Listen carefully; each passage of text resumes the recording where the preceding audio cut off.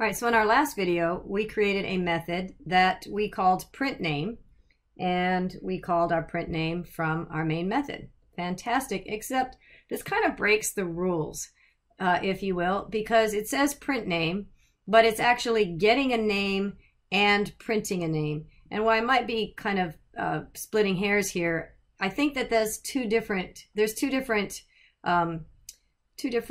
things going on here, two different tasks. One is getting the name and one is printing the name. And so if we really want to hold true to the fact that we said methods should be single task minded, then let's use this as an example to create a second method. And what I'm going to do then is I'm going to change this one to get name. And so its sole task is to get the name, and then we'll print the name someplace else. So let's do a static void print name. And so in this particular one, print the name, what we're going to do then is we're going to receive the name and we'll print it out. In other words, I'm going to let this method's job be solely to get names, and then this method's job will be to print the information out. So it needs a value. So how are we going to make that happen? Well, let's see. First of all, let's print it out. So I'm going to cut this code and put it into our print name. All right. So now remember that name is a local variable. That means that I have to get the value from the parameter. I have to get the value either from the parameter variable name or from within this method itself. As you can see, first of all, name is underlined. It can't see this variable. It's out of scope. It can only see the variables that are available within its method.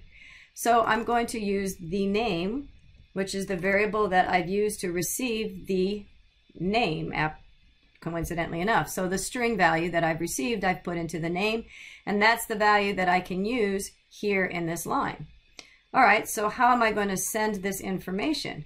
Well, let's see. First of all, let's look at what we've got going on. We've got an ugly red squiggly line, and this red squiggly line, if I hold my mouse over it, is upset because it says, well, you've created this method called print name that expects to receive a string, but you haven't sent it anything, which is why there's a red squiggly line here. So just for this demonstration, I'm going to put the print line here in get name. So I'm going to call a method from within another method. It's still upset, but at least now I have a value that I can send it. I've gotten some information from the reader, from the person using my program, the user. That value got put into this variable. So I can send that data to print name. Everybody's happy because the compiler sees that I'm sending a string. I have to match the data types. This method expects to receive a string. So I've satisfied that condition. It puts that value into the name, and then it's going to print that information out. So now I'm sending data back and forth through what we call arguments and parameters.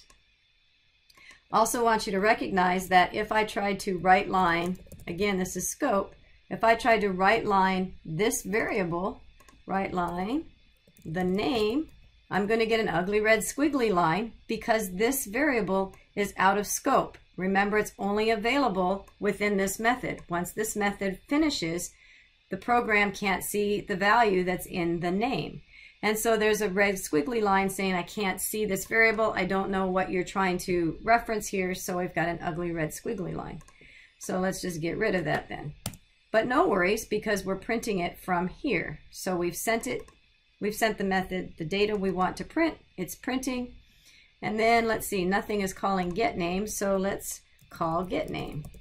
Get name says I don't need to send it anything, I'm not receiving anything. So now if I run this code, it should run get name. Get name is going to get the name, put it into the string. Print name is going to run. Let's just, for clarity, write line, the name, printed, just for our visualization. And then let's run this and just make sure that it's working the way expected. So again, I'm going to debug it because I want to watch it run so I know how it's working. I'm going to choose debug, start debugging. And if we walk through it, there's our console. So getName is going to invoke or go run the lines of code that's in getName. WriteLine, what is your name? Got written to the console. Next, it's reading a line. It's expecting me to type in a name. Let's type in a different name this time. Oh, Stitch seems like a good one. So I can see that Stitch got put into the variable called name, and then it called print name. If I hold my cursor over the variable that says the name, I can see that Stitch, in fact, got sent. I can also see that down here in my local variables. Stitch was put into this particular method, into this variable. So everything should run accordingly. I should be able to print that out. It did print it successfully. That looks good. I'm going to continue to run. So I get back to the last line that invoked this method, which comes back to the print name. We should then see this right line get printed after we step through it. It got printed, and then it's going to return back to, I'm just going to run it out from here. It's going to return back to, yay, thank you, back to the main, and then it executed accordingly, or exited. It executed all the commands and exited accordingly.